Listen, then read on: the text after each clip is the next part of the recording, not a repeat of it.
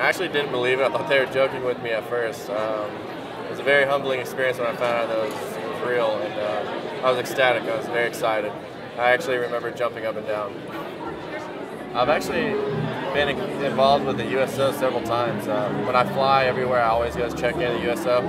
They've always had some of the best facilities for us to just relax on our deployments and flights. And then also, we went underway for a couple of weeks and we came back in, and a USO volunteer actually opened up his house, and it's a beach house in Galveston.